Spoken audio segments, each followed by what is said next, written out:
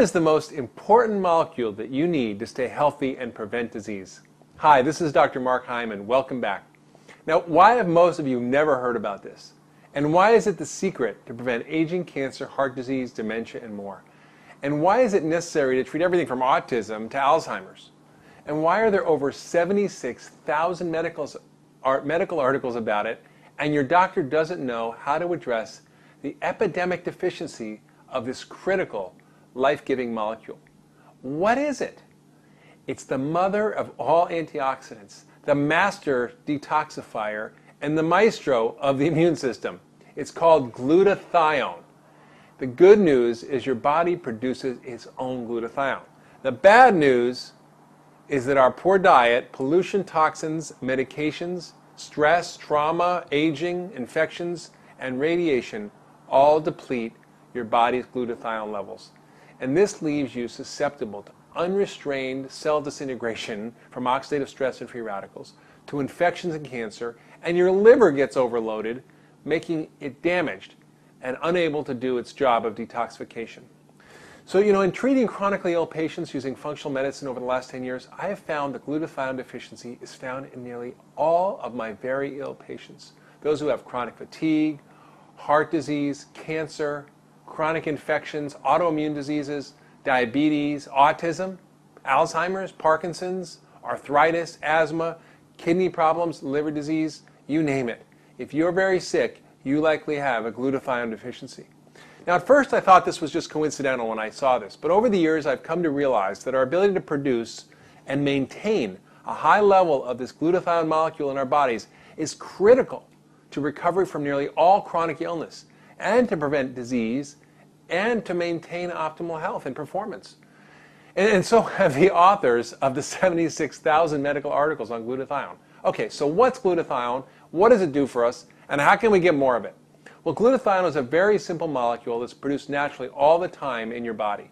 It's a combination of three simple building blocks we call amino acids: cysteine, glycine, and glutamate.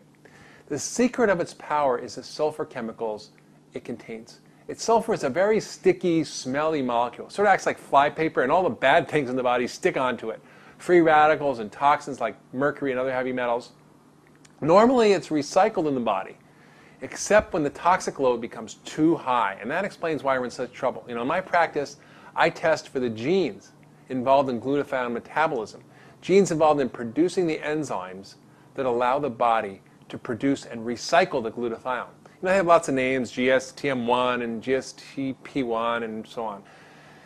The fact is that we all evolved in a time before there were 80,000 toxic industrial chemicals that were introduced into our world, before electromagnetic radiation was everywhere, before we polluted our lakes and rivers and skies and oceans and teeth with dental amalgams and with mercury and lead. And that's why we often got by with just a basic version of the genetic detoxification software that's encoded in their DNA. And it's sort of mediocre at getting rid of toxins in the body. We just really didn't need more. Who knew we would be poisoning ourselves and eating a processed, nutrition-depleted diet? That's why almost half of the population has a limited capacity to get rid of toxins. They're missing GSTM1 function. And nearly all my very sick patients, including me, which explains why I became mercury poisoned and why I suffer from chronic fatigue, are missing this particular gene. And that makes them the yellow canaries in the coal mine. And that may be up to 1/3 to 1/2 of our population who suffers from chronic disease. So why is glutathione so important? Well, it recycles all the antioxidants in the body. It helps us deal with free radicals. And dealing with free radicals is like handling a hot potato, right? The free radical gets passed around. It goes from vitamin C to vitamin E to lipoic acid, and then finally to glutathione, which cools it off and recycles the other antioxidants. And then the body can reduce or regenerate another protective glutathione molecule, and we're back in business. The problem occurs when we're overwhelmed with too much oxidative stress or too many toxins. Then glutathione becomes depleted, leading us towards some terrible illness. And we can no longer protect ourselves against free radicals or infections or cancer, and we can't get rid of toxins, and this leads to further accumulation and further illness. Glutathione is also critical in helping your immune system do its job of fighting infections and preventing cancer, and that's why studies show that it can help even in the treatment of AIDS. Glutathione is also the most critical and integral part of your detoxification system. all the toxins stick onto glutathione, which then carries it in the bile and the stool and out of our body. So that's great. And lastly, it helps us reach peak mental and physical functioning. And in fact, research has shown that raised glutathione levels actually decrease muscle damage, reduce recovery time, increase strength and endurance, and shift metabolism from fat production to muscle development. So if you're sick or old or just not in peak shape, you likely have glutathione deficiency. In fact, the top British medical journal, The Lancet, found that the highest glutathione levels were found in healthy young people, a little bit lower in healthy elderly, and lower still in the sick elderly, and the lowest of all was in the hospitalized sick elderly. So keeping yourself healthy, boosting your performance, preventing disease and aging will depend on keeping your glutathione levels high. So the reason that glutathione is so important is that it's responsible for keeping so many of the keys to ultra wellness optimized. It's critical for immune function and controlling inflammation. It's the master detoxifier. It's the main antioxidant and protects our cells and our energy metabolism. So what about the good news? Okay, I give you a lot of bad news. The good news is you can do a lot of things to increase this natural and critical molecule in your body. So you can eat glutathione boosting foods, you can exercise, and you can take glutathione boosting supplements. All right, so let's talk about what to eat. What should you eat if you want to boost glutathione? First, I want you to enjoy sulfur-containing foods. And the main ones are garlic and onions and the broccoli family, are cruciferous vegetables. Broccoli, kale, collards, cabbage, cauliflower, watercress, all these great foods that are full of powerful sulfur-containing molecules. Also, you can use bioactive whey protein. Remember Little Miss Muffet and her curds and whey, right? That clear liquid that comes off on the top of yogurt. This is the greatest source of cysteine and amino acid building blocks for glutathione synthesis. And I'm not a big fan of dairy, as you know, but there's an exception with a few warnings. The whey protein must be bioactive.